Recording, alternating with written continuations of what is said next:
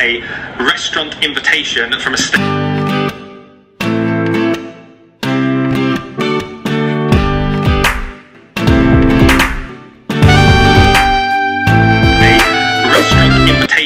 steak place, and we're heading there. Ang dami ko ng breakout. Dumami yung mga breakout ko. Hindi ko alam kung saan ko nagaling ito. Saan ito nakuha. Naiinis na nga ako, hindi na siya natanggal. So, dumami yung mga... Tapos ko naligo, bali, naka-chopstick yung buhok ko kasi nawawala yung tali ko ng buhok. So, yun. Magkatry ako ng skincare ngayong gabi. Monday. Today is Monday. Skincare. Kasi hindi naman nakalalabas ng bahay. And it's, 8:30 PM na. So, gusto kong i-try ulit to kasi ang tagal ko na rin hindi nakagamit nito. Itong Buble, Bubble Cream Mask. So, try ko siya. And then, go out of focus. Yan, and then, try ko siya ngayon. Bago ako maglagay ng tomato. Toner and tomato face. Water drop. Paubos na to, malapit na siyang maubos. Pali, matagal ko na rin di ginamit to. Yan, ngayon ko lang siya ulit gagamitin. Oh! Lagi siyang sumasabog pag pag binubuksan ko.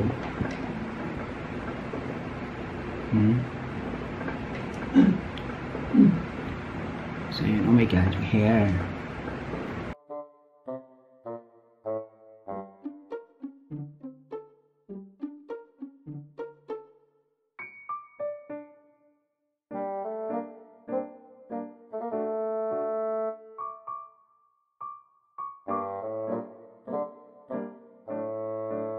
Pang second try ko, pang third try ko na to. Kasi last time binag ko din ng first purchase ko. Try ko siya, maganda siya sa mukha. Bago mo ito gamitin, kailangan nagilamos ka na muna. Tapos, nagsabon ka ng mukha mo and then magagay ka nito. Yan, para mas malinis. And then, yun siya. Nagka-bubble siya. And then, pa nag-bubble siya, babad mo siya ng 5 minutes. 5 minutes. Babad mo ng 3 to 5 minutes. And then, pa nagbabol na siya, tsaka mo siya i-massage. Massage ko lang siya. Kasi nagbula na siya. Marinig mo yung bula niya. Yung, tunog ng bula. Yan. Tsaka ko siya ba...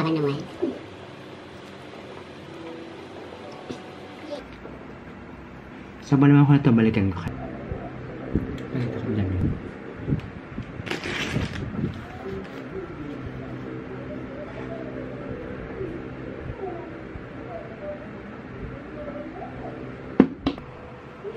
Binabalaman ko na siya.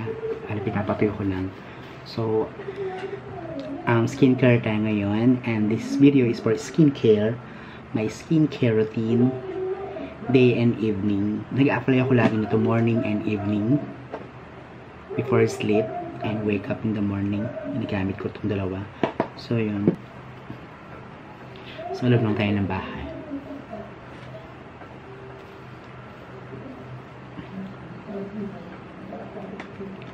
Hindi na ako gumagamit ng bulak. Bali, nilagay ko lang sa kamay ko and then ready naman siya. Yan. Tapos pinapatuyo ko siya ng konti. After nun, ito yung nilalagay ko. Tomato, glass skin, water drop cream.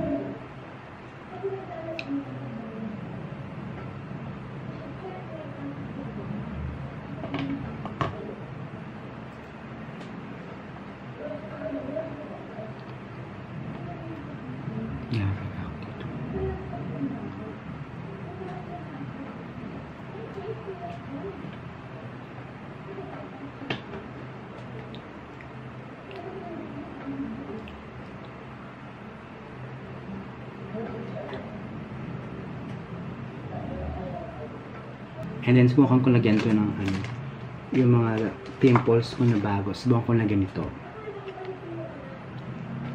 Quick eraser.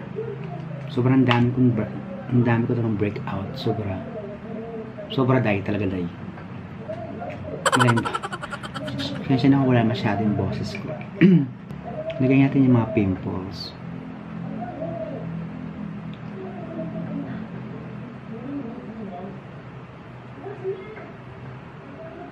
Ayan, tinan mo ang laki nito. Sobrang laki niya. Yan lang. So later, after, bago ko maghiga-higa, matulog, maglalagay ako ng aloe vera soothing gel, which is ito yon. Yan, nalagay ko yan before sleep. Very recommended.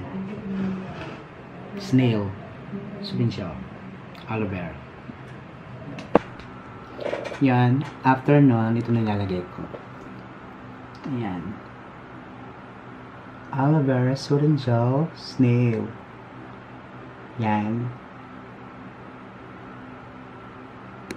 Yan yung nilalagay ko kapag after ko mag-apply ng water drop cream tomato. Hi guys, today is Wednesday and coffee. So yan, ayan yung room ko, update lang. Makalat ang room ko, ganun pa rin, kulang pa rin ang gamit. Pero maluwag. Maluwag yung daan. Ayan. And may dumating tayo na package from Lazada. And gusto ko siyang i-unpack para ma-site nyo kung anong exam. Ito yung leopard na in-order ko, sana hindi palpak kasi nag-order ako ng leopard na nighties, pajamas wear, pantulog, ganun. Ko ng tripod ang aking camera. Yan. And then lipat ang camera.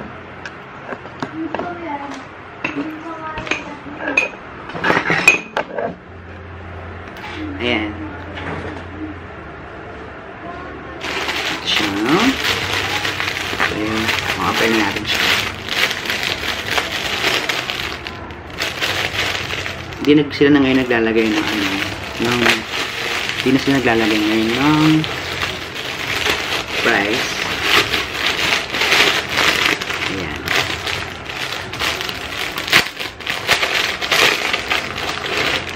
Ito ang nabili kong leopard sleepwear. Wala na, sobra niya ata sa luwang. Oh my gosh. Oversize.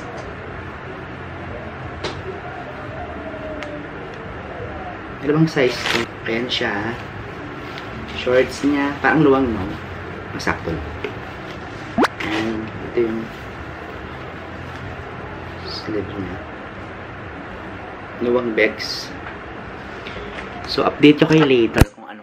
See you later. Update ko kayo. Hi guys! Today is Thursday. Nagpaayos ako ng kilay sa aking kaibigan, si Che Simeon. Shout out sa'yo, Che. Thank you for pakilay. Channel nila ata is Joey Pipe.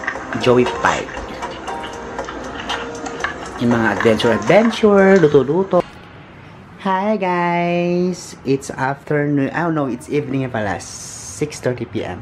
So yun. Nilipat ko na naman to. Wala naman ako magawa. Ililipat ko to dito. And then pinunod ko si Lucy and George. The Juicy Vlog. So yun. Lipat ko to dito.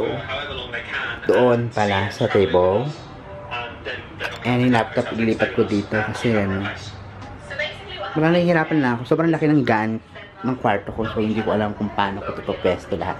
So, yun. Pesto ko ito doon. And then, lipat ko yun doon. So, stay tuned!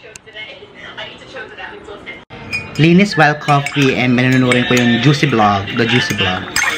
Coffee!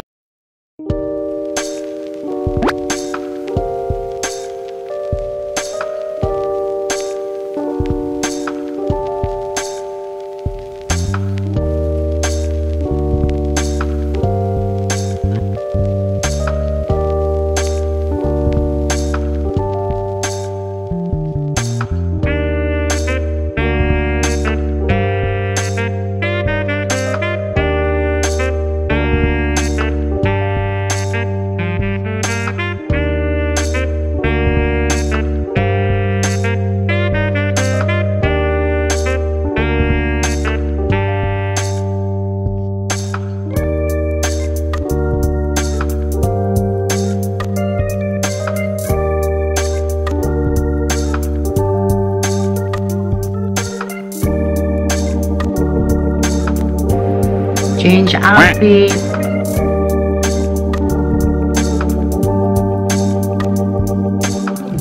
Parang hindi ko bet yung pwesto. Ayan yung gamit. Binaba ko na muna. Tsaka dilim dito sa kwarto ko, no? Yan. Nahirapan ako mag-decide sa kwarto ko. Tumabali yun yung damit ko. Ayan. Wala pang samantala lang naman to. Tapos aayusin ko doon yung kwarto ko. Aayusin ko rin to. Magagawa ko din yan soon. So, yun. Try natin. Tapusin to.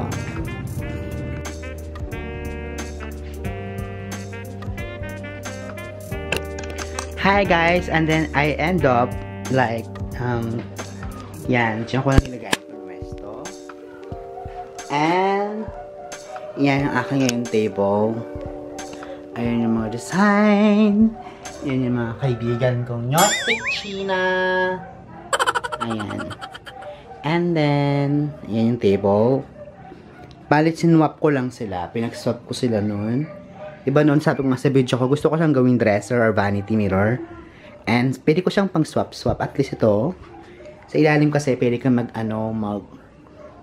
mag-display. Ganon. Pwede kang mag-display dito. Maingay sa labas. Naiinis ako pag maingay sa labas. Ayan. Andun si Mama Mary. Manawag. Ayan yung damit ko. Hindi ko pa rin ako nakakabili na powder. Pero for sure pag nakabili ako, matik na siyang dito ko na siya ipupwesto. And bala ko tong pinturahan ng kwarto ko this February. Bali, abang hindi ko pa nagagawa tong bubungan. Bali, pipinturahan ko muna siya kasi ibababa. Tatanggalin lahat to. So, magiging mababa yung aking kisame. So, we'll see kung ano eksena. Pero pipinturahan ko to before my birthday, I think. Kasi bibili muna ako ng pintura. And then, patakpan ko yung mga butas. Yan. Ito, kung nakataka kayo, wala yung stand niya. Yung stand niya, binigay ko sa pinsan ko. Kasi gusto ng pinsan ko yung stand. Kasi wala nga. Meron siyang ganito, wala siyang stand. So, binigay ko na sa kanya yung stand. Nagparaya na ako. Bibili kasi ako ng bagong stand. So, binigay ko sa kanya yung stand nun. And then, yan. Yun na ngayon ang bago kong table. Ayun yung speaker kong maliit. Yung speaker ko na to, for almost 3 years ko na siyang speaker. 4 years na pala. Nabili ko siya 2018. 19, 20, 21. Oh, 3 years. Ayan. And then, coffee. Yun lang. For update ko lang ngayon today. Nag-update lang ako and then, nag-vlog lang ako para isalo ko sa weekdays vlog. And, yun. And, yun. So, medyo maluwanag naman, no? Naganda sa camera, no? Hindi na siya nag-out of focus. Alam ko na gamit itong camera ko. So, yun. Update kayo tomorrow or mamaya later yung aking skincare. Kasi medyo wala pa akong naiisip na content. So, linis-linis muna ako ng bahay. Yun. Ng kwarto ko, I mean. So, yun. Update ko. And I'll be back. See you later.